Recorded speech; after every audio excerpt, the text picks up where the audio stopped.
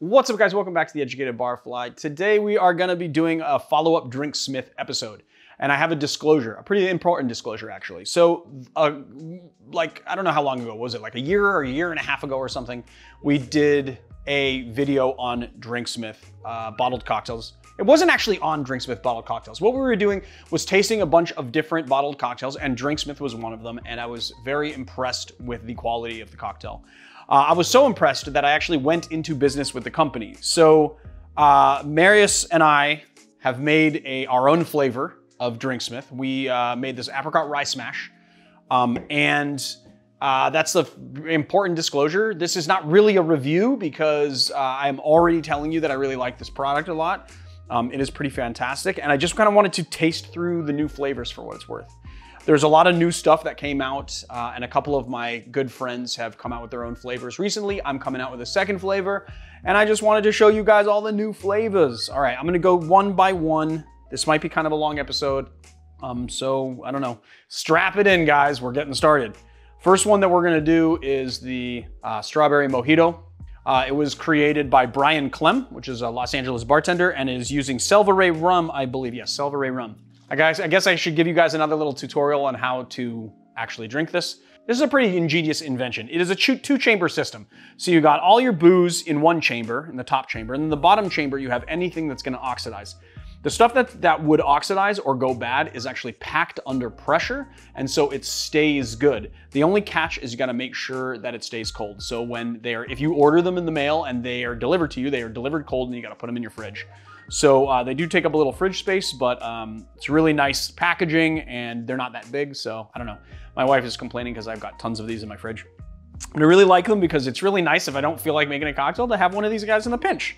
All right, Brian Clem, let's figure it out. So to do this, you have to open this chamber and combine them. So what you do is you turn it clockwise, like that, and then you shake to combine it. And it's like you're shaking your own cocktail, which is kind of fun. I like it because it's functional, but it's also kind of a novelty to do it. Each one of these is 200 mils, so they are about 2 drinks. Some people think they're less than 2 drinks. Depends on how big you want your drink to be. All right, let's taste it. I'm gonna just taste it right out of the bottle, guys.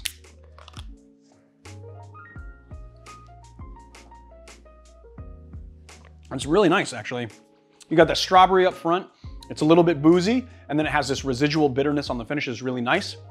You also have a lot of prominent mint, which is really nice as well. And I think they use mint-infused water. Yes, they do.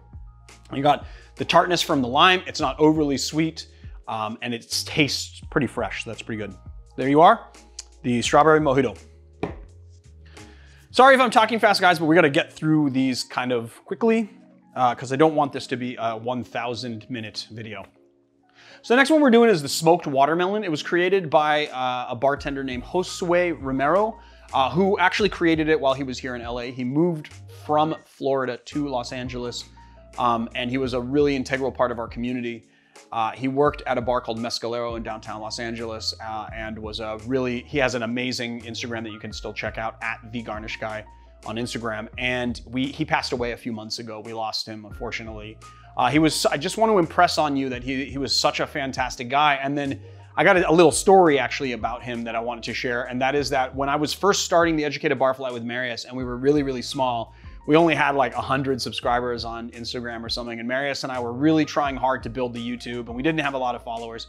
I actually reached out to him over DM, and he had already tens of thousands of followers on Instagram. And usually when you do that to bigger creators, you get ignored. Even now, as a little bit larger of a creator, I will sometimes reach out to creators I want to do stuff, and they ignore me, which I think is pretty crazy.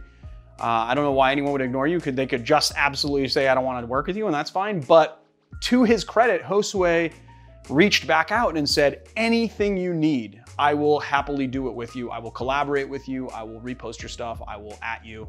He was just such a fantastic, such a collaborative guy, and I just want to kind of leave that as my tribute. I've been a little bit silent because, to tell you the truth, I know him professionally. He was a regular at my bar, and he would come in with our mutual friend Mike and have drinks every now and again. Sometimes I would see him at the Varnish, but I didn't really know him on a deep personal level. We had been planning a collaboration before he passed, and that's about the gist of it. So I've been pretty silent about it just because I didn't want to talk out of turn.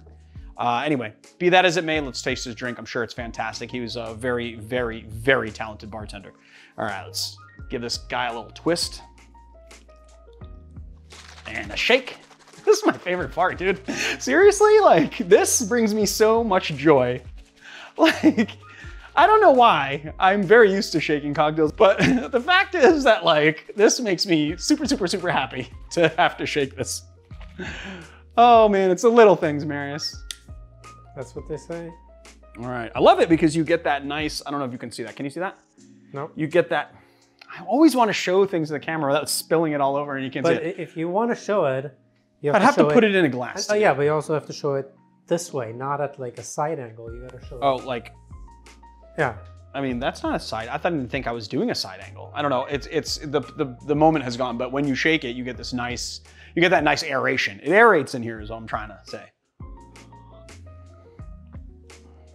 Oh, you know what? What's cool is that this is made with Verde Mezcal. So it's a little bit spicy and it has the mezcal right up front. You get that smoke and you get that watermelon. You get the tartness from the lemon juice that's inside of it. And then it also has basil infused water, which gives it a little bit of that sort of kind of herbal sort of flavor to it. It's really fantastic and it has very good flavors. Shall I taste my own? This is my own cocktail. Of course, I'm gonna tell you it's brilliant and amazing, but maybe I'll talk through the flavor profile with you guys. All right, let's shake it up and taste it. So this thing has rye whiskey, apricot, lemon, orgeat, and then some cherry bark vanilla bitters from Bitter Cube, which I like a lot. They're pretty good. Let's give it the old tasty pants, shall we?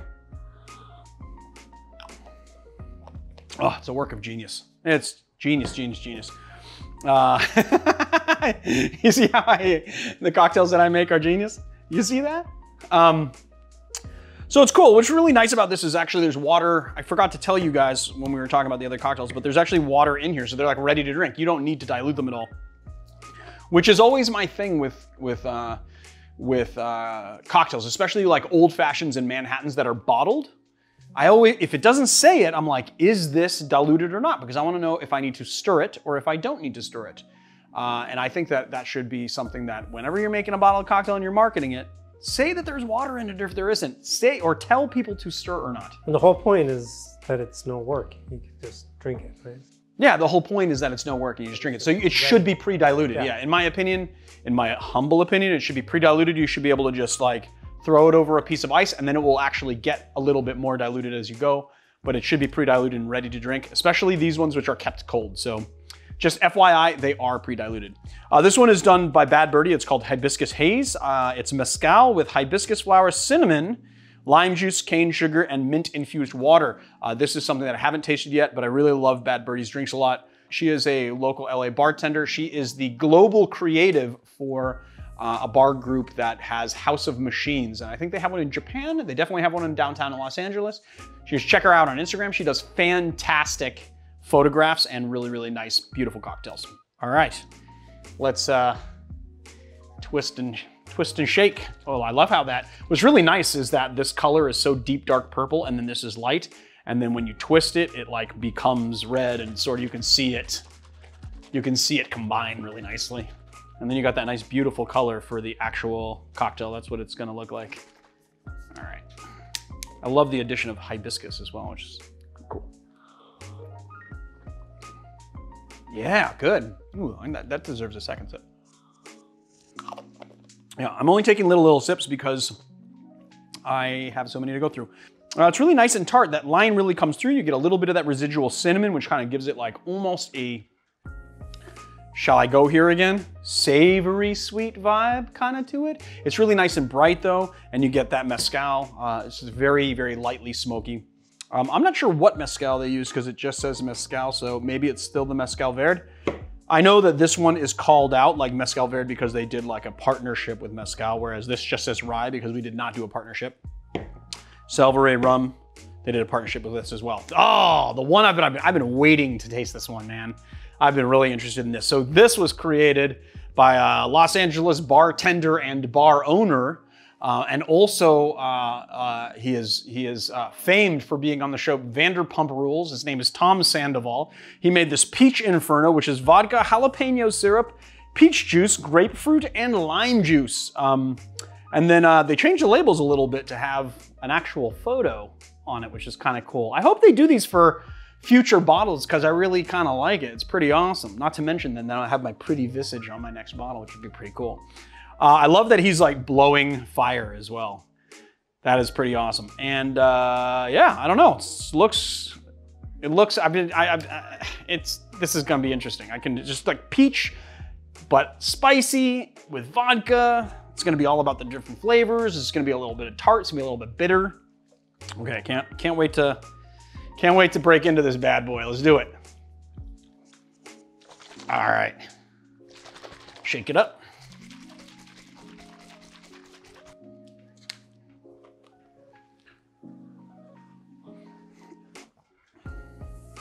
Whoa, super jalapeno. Definitely get that grapefruit. What's really nice is it has little residual bitterness on the finish. It's nice and bright. You know, because it's vodka, it's gonna be all about those other flavors. But I gotta say, grapefruit and jalapeno goes really well together, which is not a pairing that I would just think to myself like, bing, that's great, which I like. I love surprising pairings. This is good. Fire-breathing photo makes sense, I guess. Yeah, I mean, it's very jalapeno forward. There it is. So the next cocktail we're doing is the Clover Club by Claire Ward. She is a local bartender from the bar Hippo in Highland Park. And I really love these bartenders are going through all the classics. Let's give it the old twisty and the old shaky poo and give it a taste.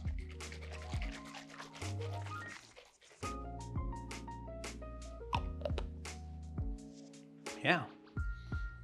So for those of you guys that don't know, a Clover Club is gin, raspberry syrup, and lemon juice. It's pretty simple. This has got really raspberry forward. It's really nice and tart. You get the gin, you get some of those botanicals. It's lovely. It's really good. All right, next one up is a Jack Rose, another very fantastic classic. This is done by Adam Fournier, who is another, I mean, all of these guys are local LA bartenders. I don't know why I keep saying it. He is a guy that we've actually worked with in the past. He's been a regular at my bar. He's a fantastic bartender. He used to run the program at the Nomad Hotel in downtown LA when they opened it. I don't know what he's doing now. I don't know what any of the people are doing now because of COVID times. Well, I know that Hippo is still going, but I don't know what's going on as far as COVID is concerned. So. You might remember Adam as the really tall guy from one of the videos. Oh yeah, we actually the banana farmer. It's actually dancer. It's no, you're not banana farmer. Banana farmer is that other cocktail. It's called the Banana Dance. It's linked above, so check it out if you want to. And you can see how tall he is. How tall he is. How wonderful he is. What a good-looking, strapping guy he is, and then also what a great bartender he is. All right, let's do this. Let's do it.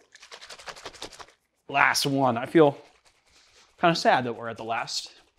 We'll have more to taste soon, so never fear. All right. Oh yeah. They did a partnership with Laird's, and they got a barrel of Laird's bonded. I'm pretty sure it's the bonded Applejack they did here. So it's Applejack, pomegranate syrup, lime juice, or they did lemon juice here. I do mine with lime. He does his with lemon. Pretty fantastic. It's really nice and bright. You get that pomegranate, so it's that like kind of savory sweetness that I like to talk about. Marius is always like, does that even exist? And some Applejack. It's pretty fantastic. So there it is, guys. That is the new line, including my own. So if you want to buy one, buy that one of Drnxmyth. You can find them. I think they ship to 32 states now, so they're pretty well available. You can check them out at their website, and that is linked below. So click on it, and I'll see you guys on another time.